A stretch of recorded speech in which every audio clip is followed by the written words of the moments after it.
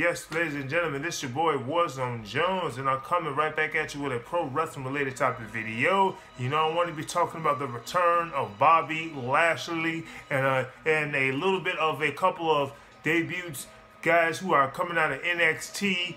I want to also be talking about that also as well, but first I want to be talking about Bobby Lashley, because to me this is definitely very, very big news. I was always a fan of Bobby Lashley, and when he left the WWE, no, I didn't want to see him go. I definitely didn't want to see him go. You know, Bobby Lashley to me was a real potential superstar. Like, to me, he could have quite possibly been the next best thing.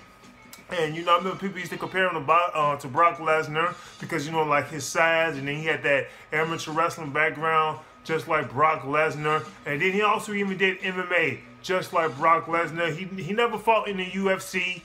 He fought in smaller promotions outside of the UFC. Did pretty well in MMA. He didn't have like a great career or anything like that, but did pretty well in MMA, definitely. I saw him win a couple of fights. And, you know, he wrestled in TNA Wrestling. I believe he wrestled in, like, overseas in Japan also as well. I saw him a little bit in TNA Wrestling. By the time he joined TNA Wrestling, though, I wasn't watching TNA Wrestling like that. That was unfortunate. But I do remember seeing a couple of his matches in TNA Wrestling. You know, Bobby Lashley is still fit. He still has that, like, Terminator-type physique. Bobby Lashley, I'm pretty sure, can still go in the ring. So Bobby Lashley's been out of WWE for about, like, 10 years, and I've heard different reasons why he had left the WWE. Something more like Michael Hayes. I remember, like, they had like fired his girlfriend, who at the time was a WWE diva, Crystal Marshall. I don't know if he's still with her now, but I remember like hearing like it was a bunch of things like this that all like basically combined together, and which eventually led up to him leaving. So when he left, I was definitely shocked because I didn't understand. He wasn't in the WWE that long to begin with anyway. I think he was in the WWE for about maybe 2 years, either a year or two, either one.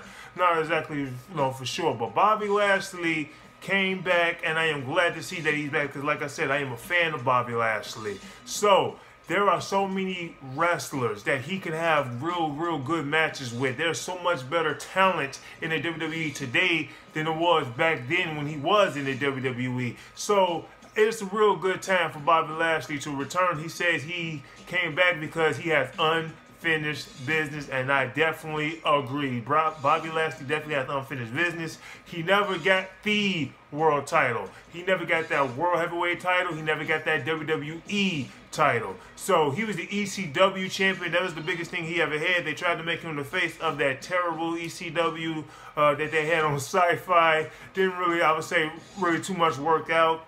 But Bobby Lashley was the face of that company. They was definitely trying to build Bobby Lashley to be the next best thing, because they put a lot into his character. They really did. So he was always a real good in-ring performer. I remember him and John Cena had a pretty good match at the Great American Bash, and I really did want Bobby Lashley to win, but he didn't. But those guys did have a good match. I do like Bobby Lashley. I'm a fan of Bobby Lashley, and hopefully Bobby Lashley can have an even better run in the WWE than he had last time. I really do hope so.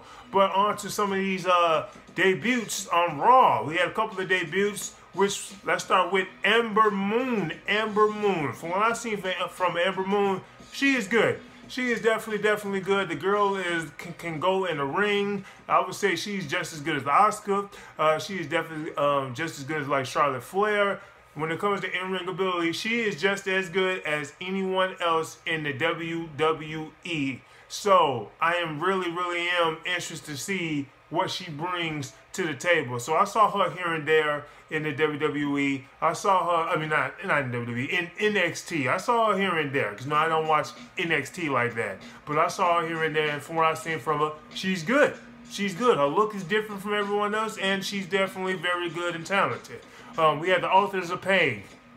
Yes, I do agree. We do definitely need another tag team because, let's be honest here, seeing the same matchups with tag team matches can get boring real quick. So the Authors of Pain is a real good addition to either Raw or SmackDown, wherever you want to put them. So I know they're going to have a superstar shakeup pretty soon. They're going to put them on either show. I don't care which one. Just make sure you have them there because we need some new faces in the tag team divisions in the WWE.